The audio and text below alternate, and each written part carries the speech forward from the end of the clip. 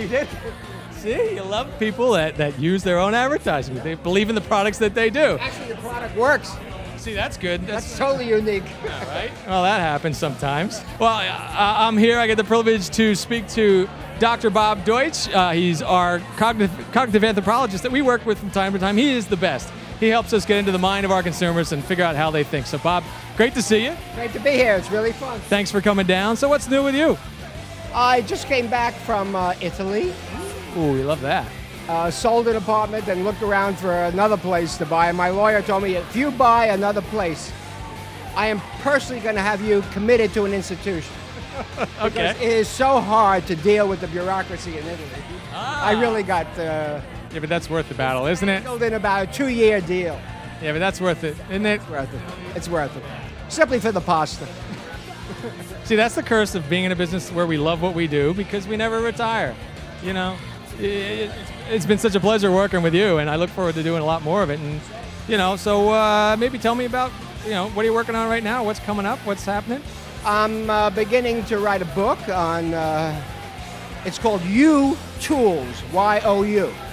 It's subtitled, How to Live a More Authentic Life in Work and in Play. Fantastic. We could all use that. So it's fun.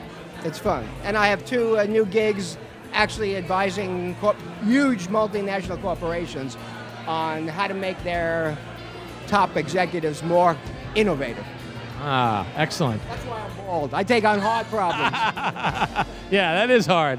You know, I have a hard time explaining to people sometimes exactly what is it you do for partnerships like us, and maybe you could tell it. I'm sure you could tell it better than I can. I could say it very simply, given I'm an anthropologist and know something about how people think and believe and cognize. It's like, I'm trying to understand the reality of people in terms of, not as consumers, but as people.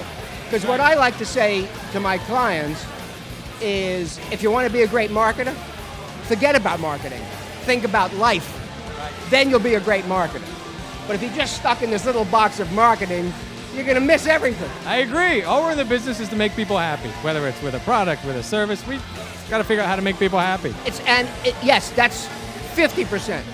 Okay. The other 50% is challenge them to expand themselves in terms of what makes them happy. That really causes emotional connection. So that's cool.